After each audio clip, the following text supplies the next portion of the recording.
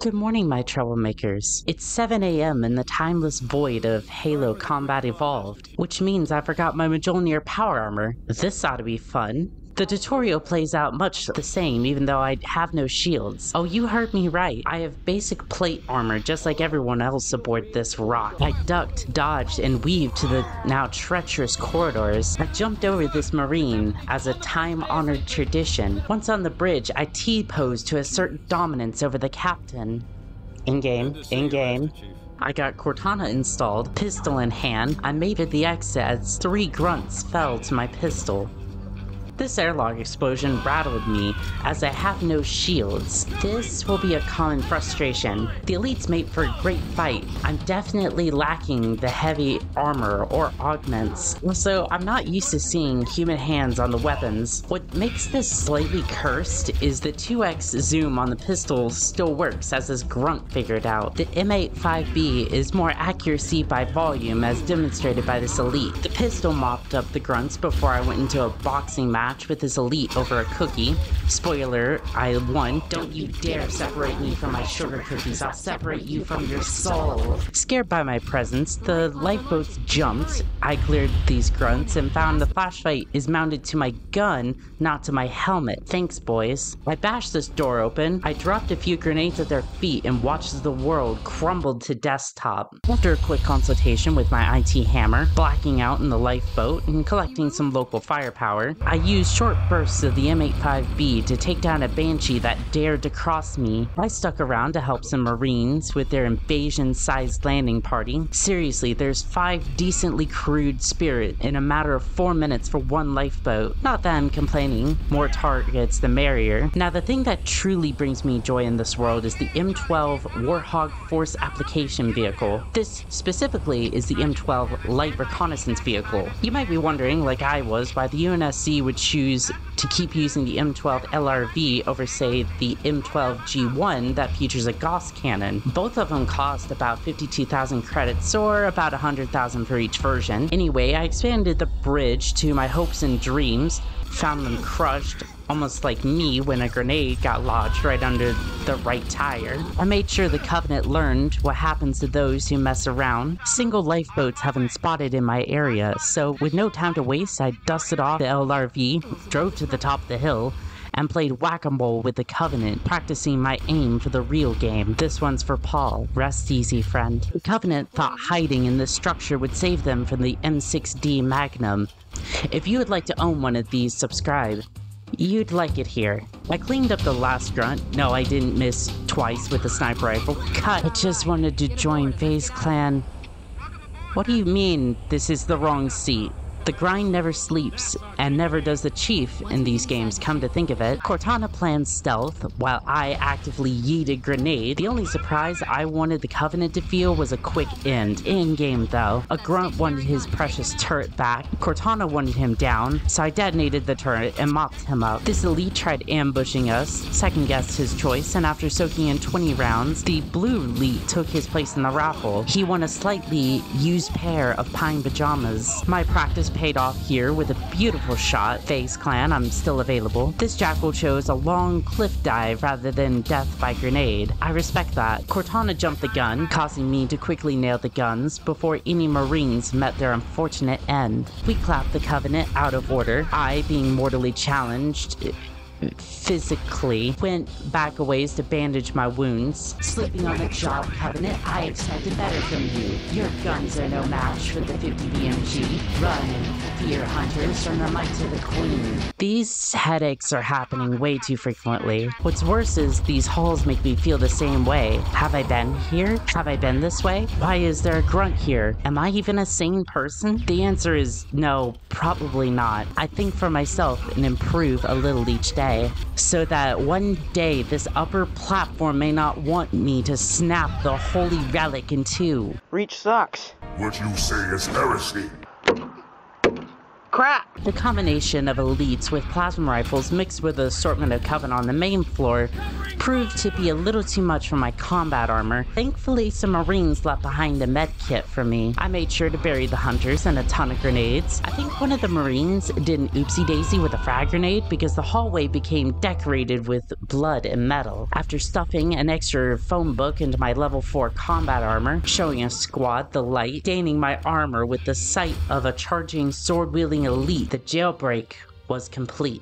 The escape plan, however, was a little messy. Echo 419 was cut off from us. Plan B was to march into the hangar, fighting our way through waves of Covenant, risking our lives for just hitting this button. I took the short route to the ship. The captain punched it straight into these hunters, and I blacked out again.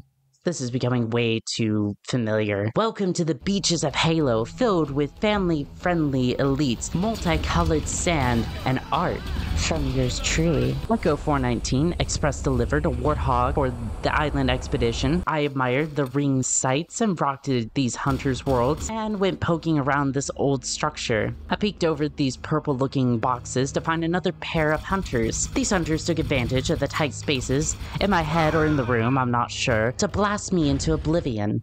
I tried again, dropping this hunter with a single shot and dancing around the room with the second before he fell too. I tried on an overshield and saw it did nothing. I might have mentioned that. My brain is going too fast to check. I could feel my body trying to come undone, so I walked back outside, past the first battle of the hunters for a med kit. After restoring my body from the 2 hunter slaps, I disabled the security room. Sliding down this cliff, I gained control of this hog and swapped it out for my old hog and friends. These hunters got a hot and fresh Bravo 22 Special L applied hot and fast.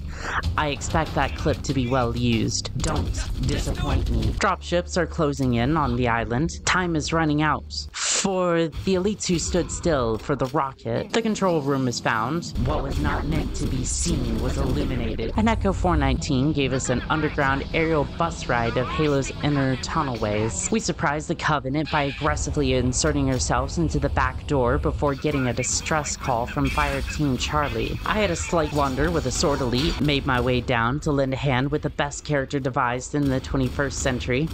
Please tell me how I'm wrong in the comments. I'd like to see which characters y'all simp for. The valley proved dangerous for me as I barely touched this ghost and my body went limp like a noodle. This time I preserved my strawberry jam by bringing a proportional solution to the problem.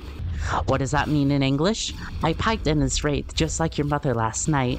That is the stupidest sentence I've ever written to this script, and by God, I've had some stupid takes. I used the sniper rifle to level the field a little as I regrouped with Fire Team Charlie.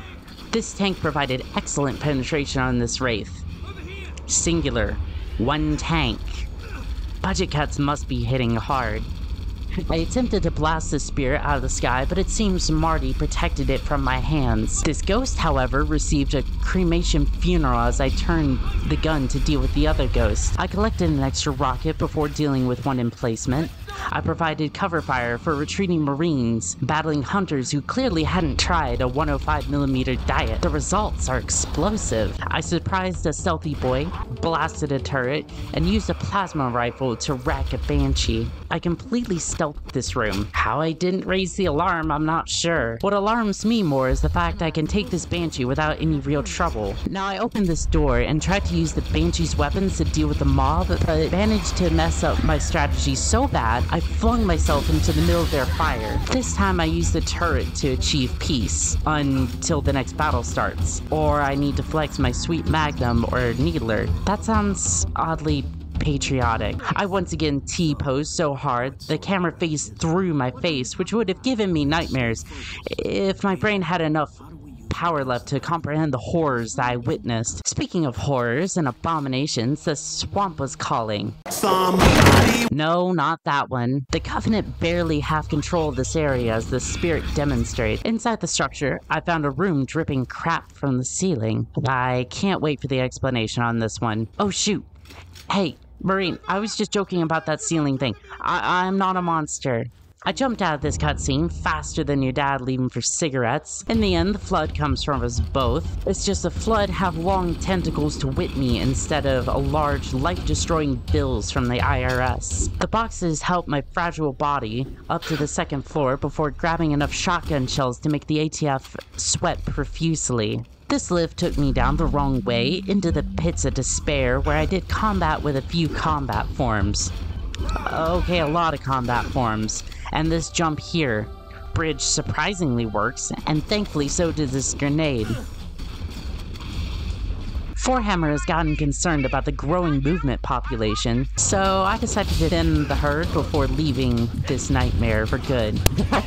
You've seen nothing yet. Who the fuck are you? Ow! No, I don't want to go on your magical journey, Spark. Welcome to hell. All the combat forms here have weapons, mostly human weapons, pistols, assault rifles, shotguns.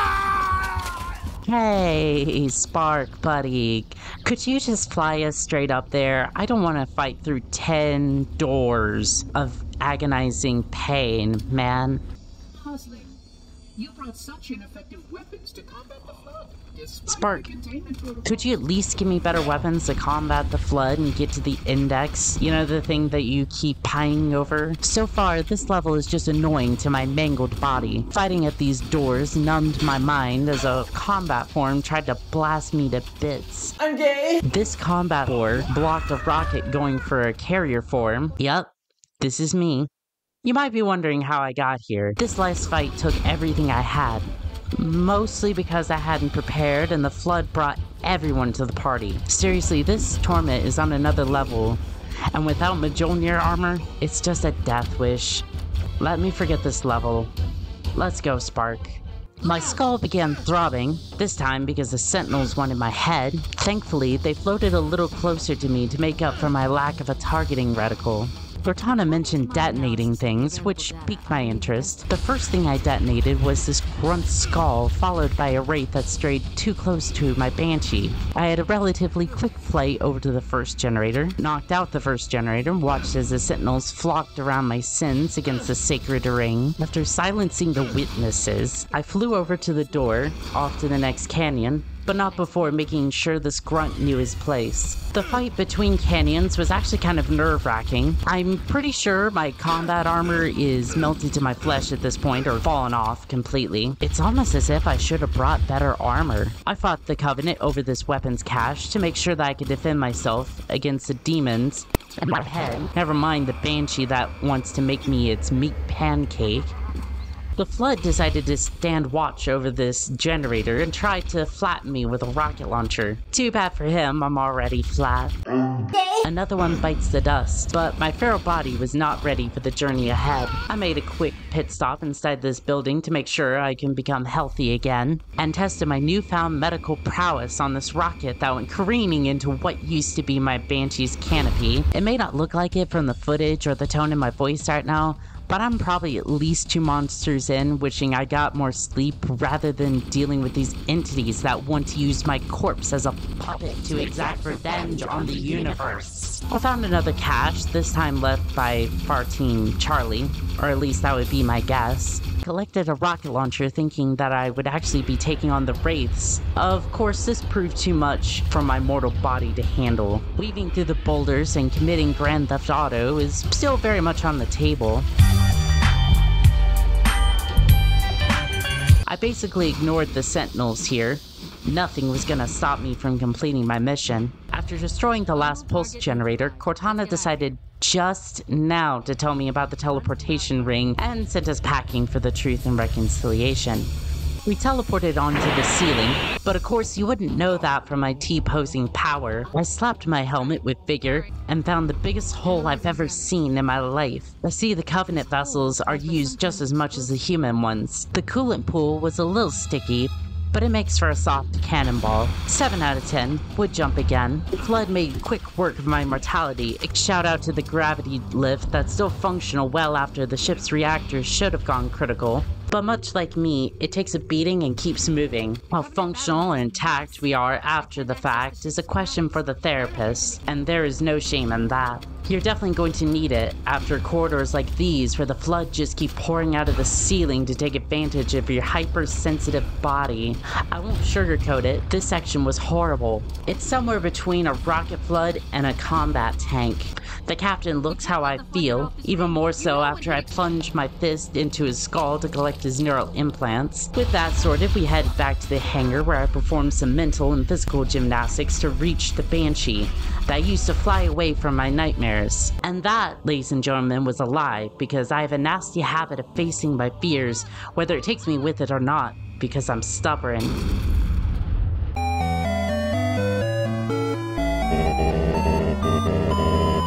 I softened up the inhabitants of this hole with a sticky, made sure the sentinels got the hell off my lawn, and made sure these hunters knew which brand of pineapple induces the most PTSD. The Covenant seemed well armed here, probably seeing if the humans could escape. I would say no, not until we deal with the growing vampire menace. God damn it. All jokes aside though, everyone here is armed to the teeth and hell-bent on survival. Too bad for them, I'm okay with taking everyone with me, but that requires superior firepower.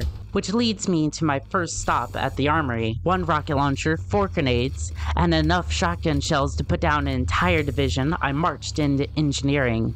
Without the countdown, our only option is to blow up the fusion reactors. At this rate, I'm surprised we didn't just blow up the Covenant reactors. Anyways, Fox 1, Fox 2, Fox 2. There we go. Sometimes it doesn't work the first time. Why are you like this, game? And this is a one-shot wonder. You gotta love Halo sometimes. And with all that said and done, I boarded the nearest warthog, only to get blasted into the atmosphere. So I tried again and drove all the way out to Echo 419, only to watch her get blasted out of the sky. I'd say this run was definitely a bit more challenging for some areas. If the hunters were not a one-shot with a magnum, it would have been excruciating. But without shields, you start to notice that you have to be more careful, especially on the mission keys. But that's it for this run. Thank you for everyone who joined me for this video, and with that, may the chaos guide you.